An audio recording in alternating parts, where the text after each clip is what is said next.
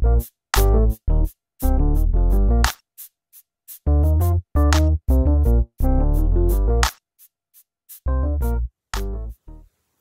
morning. My name is Susan Hayward, and I would like to thank you for joining us at Parma, Greece United Church of Christ at home.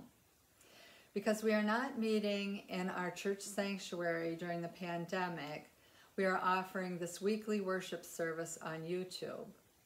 Also, following the service, we have an online fellowship hour at 10:30 on Zoom. If you would like to participate, please go to our website, PGUCC.org. Also on the website, you may submit names for the prayer list, get information on the Wednesday meditation, or leave a message on the contact page. Remember, if you need pastoral support, please call Pastor Kurt directly. It is our hope that this service and the weekly meditation provide you with some comfort and stability at this time of great uncertainty. Parma, Greece United Church of Christ at home, sharing God's love wherever we are. And now let us prepare our hearts, minds, and spirits for worship.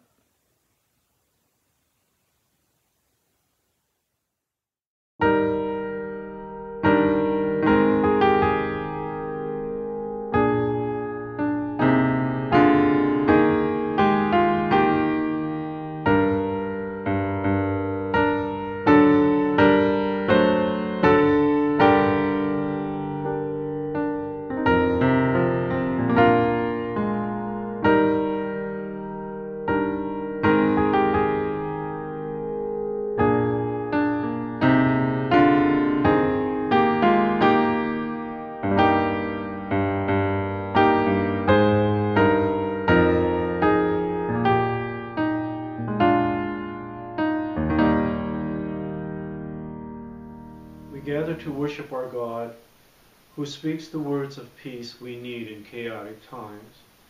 We gather to follow Jesus, who encourages us to never fear, for he is near. We gather to be filled with the Spirit, who anoints us so we can go to serve in the world.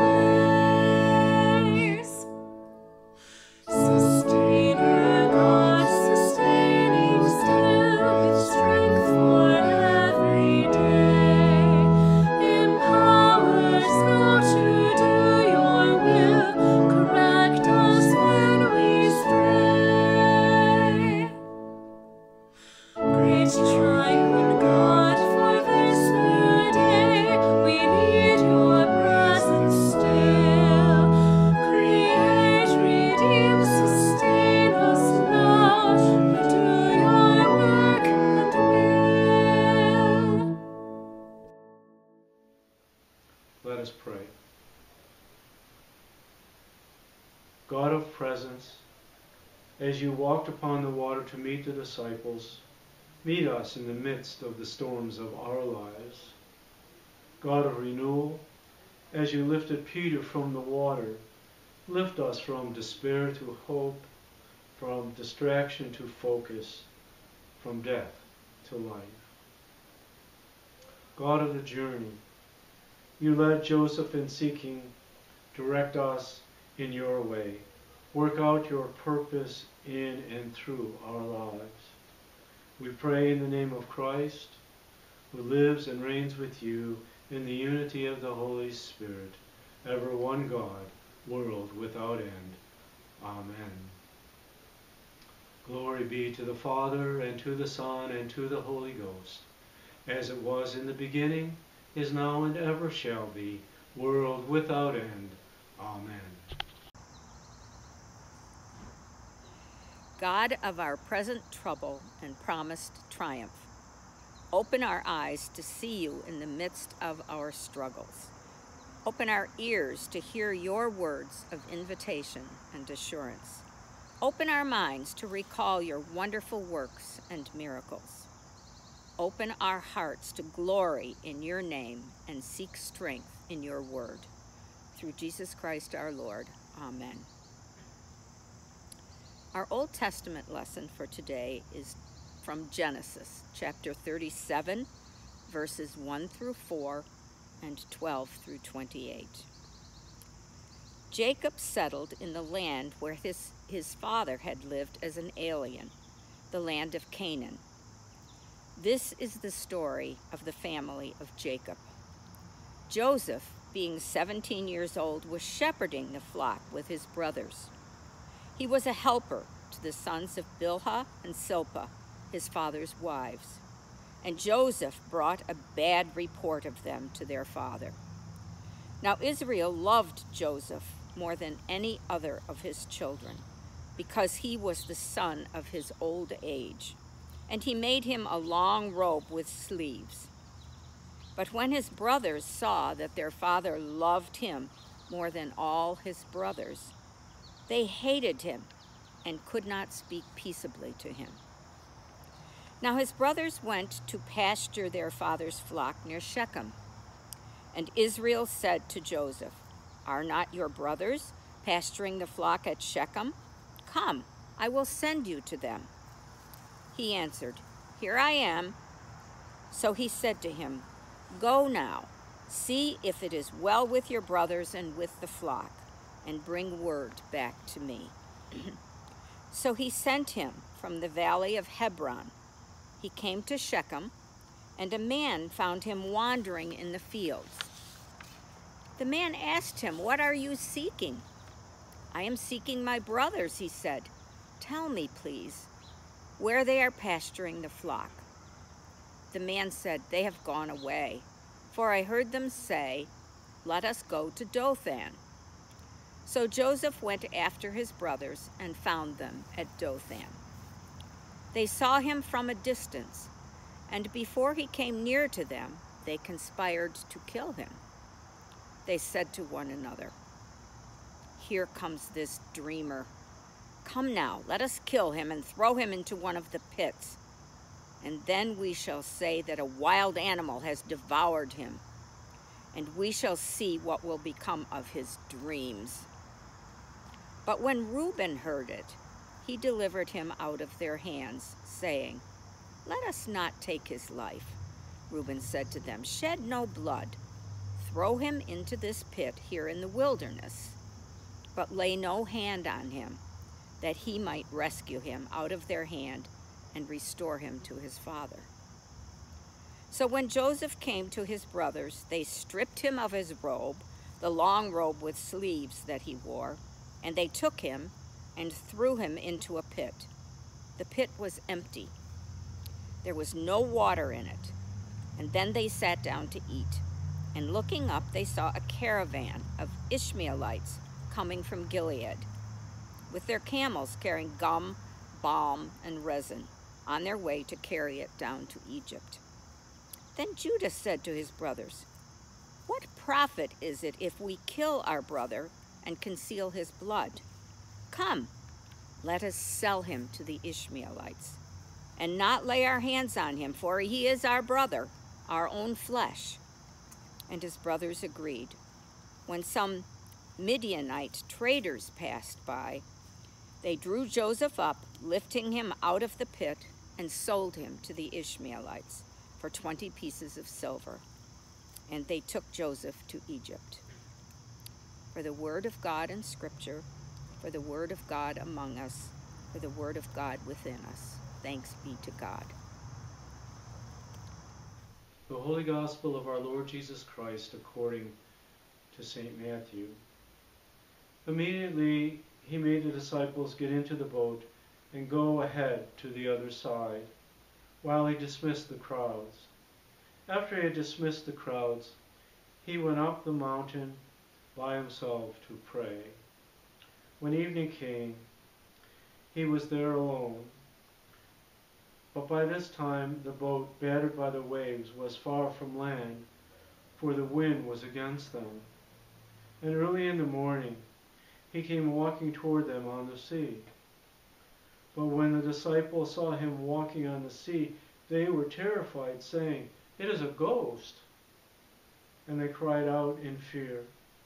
But immediately Jesus spoke to them and said, "Take heart, it is I, do not be afraid." Peter answered him, "Lord, if it is you, command me to come to you on the water." He said, "Come." So Peter got out of the boat and started walking on the water and came toward Jesus. But when he noticed the strong wind, he became frightened, and beginning to sink, he cried out, "Lord, save me." Jesus immediately reached out his hand and caught him, saying to him, "You of little faith, why did you doubt?" When they got into the boat, the wind ceased, and those in the boat worshipped him, saying, "Truly, you are the Son of God." The Gospel of our Lord.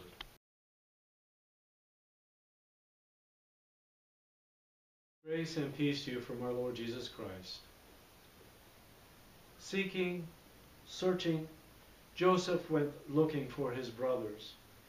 In today's reading from Genesis, the meaning in the Hebrew of Jacob's command to Joseph is not just to find them, but to see how they are doing.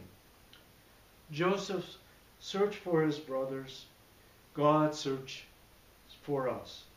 Our search for one another is more than just to seek and find another, but to seek and search for the other's peace, wholeness, and well-being.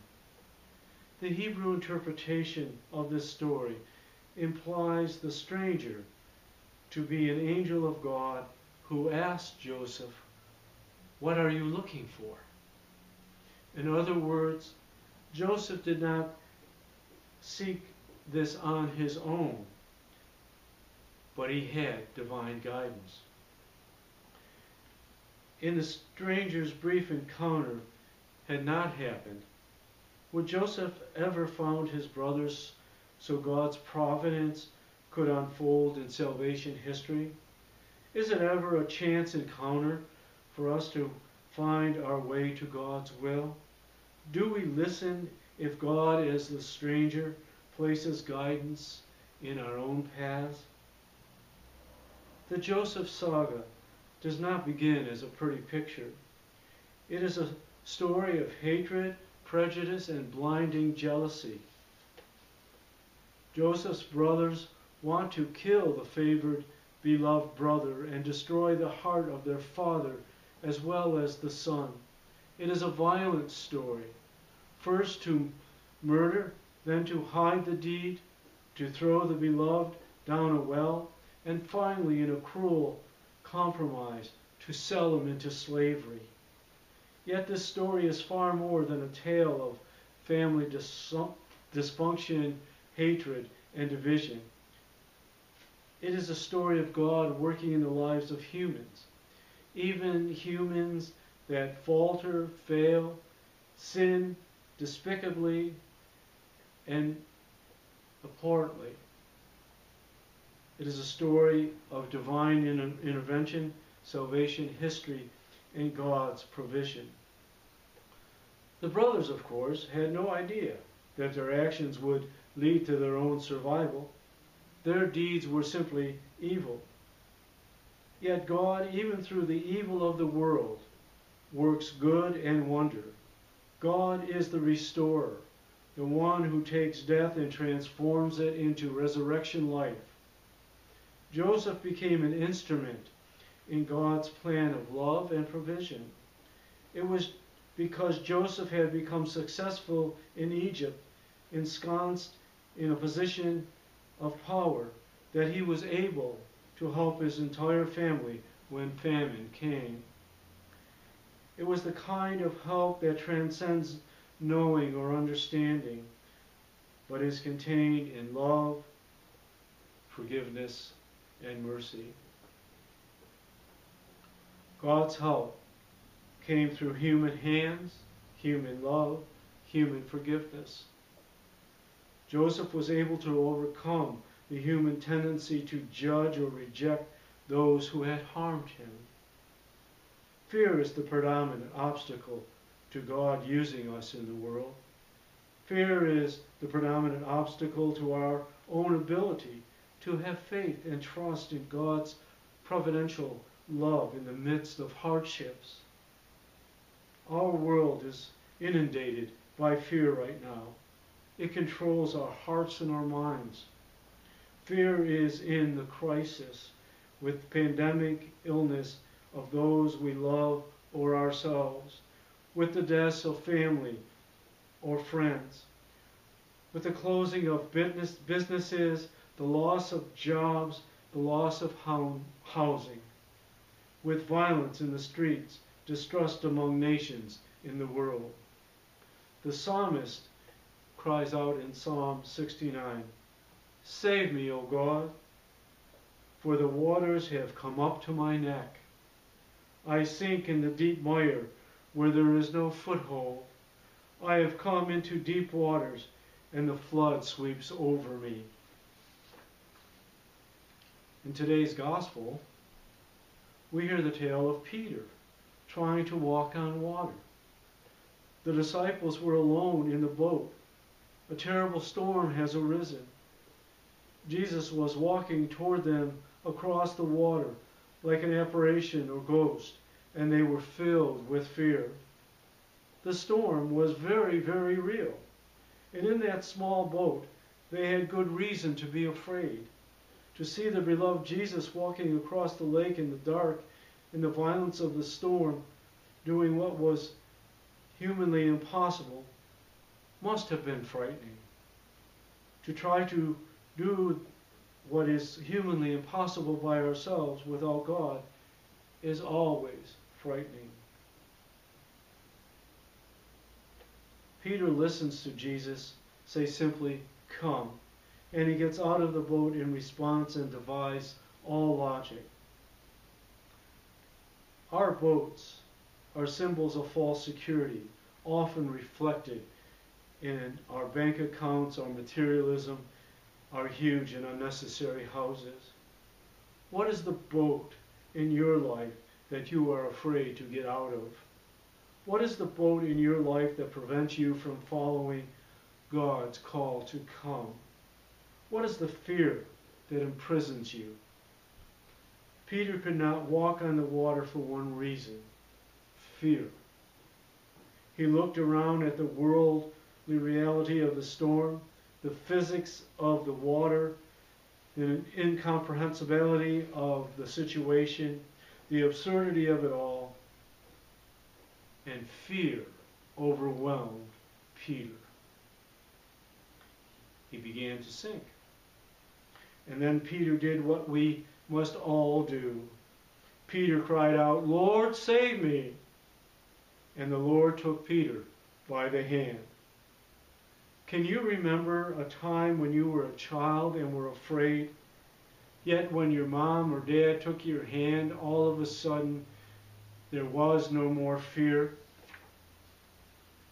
Whenever I read this story of Matthew, these words of a popular gospel writer, Gene McClellan, come to mind. Put your hand in the hand of the man who stilled the water. Put your hand in the hand of the man who calmed the sea. Take a look at yourself and you can look at others differently. Put your hand in the hand of the man from Galilee. And when we do, then we can walk on water. The water that tries to drown us, the water of fear that we can rise above. Jesus, save us. Amen.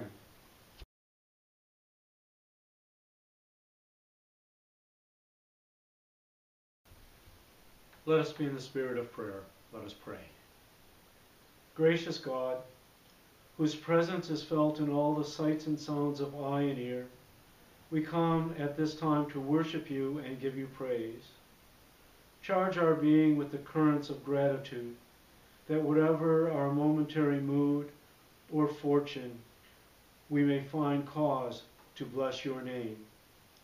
We thank you for the patience that helps us bridge desire and fulfillment, for unwise prayers that went unanswered, sparing us heavy pain, for unwelcome news that led us to discover in ourselves capacities we never dreamed were there, for ancient words of Scripture that blaze with light and meaning as circumstances change, for the winsomeness of Jesus that excites the trust of young and old in every generation, and for your great mercy that holds us fast even when we are hardly worth holding. Let the joy of our knowing you and sensing your presence dwell in our souls, that even in the worst of times our hearts may sing your praise. As we look ahead to the week that lies before us, teach us what it means to live in you, rest in you, and hope in you. Let your presence fill with comfort those homes where death has come. Let your wisdom fall like gentle rain on the parched souls of all who are anxious, confused, and find life difficult. Let your warming, healing light kindle trust in those who are sick or in any way afflicted. Let your joy overcome the dolefulness of those who have forgotten how to laugh. Shape your grace around us and our innermost needs, Holy One. Give us not over to ourselves. Strive with us yet a little longer, for we love you and would serve you fully through Jesus Christ our Lord, who taught us to pray, saying, Our Father, who art in heaven, hallowed be thy name. Thy kingdom come, thy will be done, on earth as it is in heaven. Give us this day our daily bread. Forgive us our debts as we forgive our debtors. And lead us not into temptation, but deliver us from evil. For thine is the kingdom, and the power, and the glory, forever. Amen.